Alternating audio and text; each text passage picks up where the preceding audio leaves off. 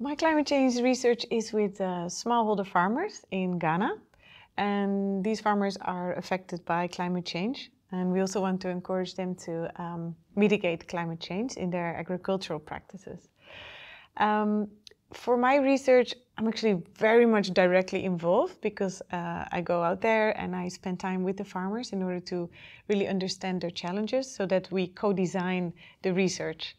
And I'm also involved throughout the implementation of the research because together we select certain climate change adaptation and mitigation measures and technologies. And throughout the research, we actually evaluate what works best in their context. And then based on these evaluations, we can also inform policymakers and program makers in the development sector for the use of these technologies.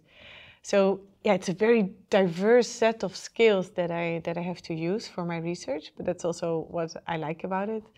I like being there with them and actually getting my hands dirty, trying to understand the challenges that they face, which can be a lot of things. I mean, there's changes in precipitation patterns, there is an increased amount of droughts that they're facing, but yeah, these type of circumstances also lead to the fact that my research cannot be set in stone. We need to adapt, we need to improve on the fly, but we are also really tailoring our research to the issues that these farmers face. So by this type of research, we can have an impact on the lives of the people there while conducting the research.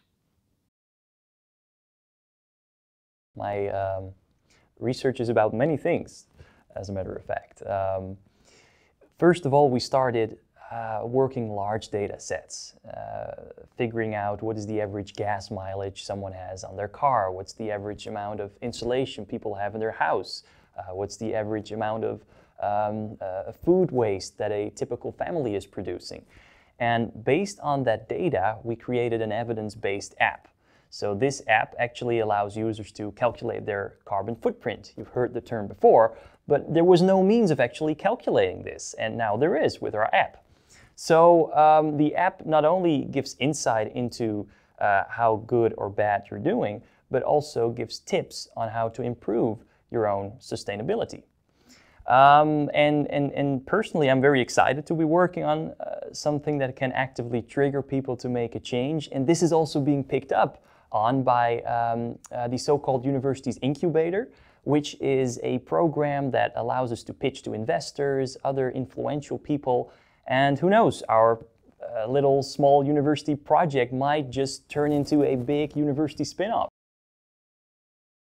I want to understand what is exactly going on considering climate change. So the temperature rise we've seen over the past years, is that really different from the fluctuations in temperature we've seen over the past millennia? I take ice samples from the South Pole and I look at the chemical composition of that, and that tells me exactly when this water froze. And I can use that to kind of look back in time to see the global temperature changes over time. In relation to climate change, what I'm interested about is how we as humans make sense of that topic of climate change. So I'm going to look at medias and how they convey the information and how this changes the tone and the content of the debate. In the last few years, fortunately, the tone of voice has changed and we're finally conveying a little more urgency to the general public. So that is a good thing, but it's interesting to see how media have been changing their tone of voice over the course of time, and how does that impact our view on it. Also how different media are conveying different information and different tone on that. If we look at populist channels and more high quality traditional media, the message is definitely different, and that is very interesting to observe.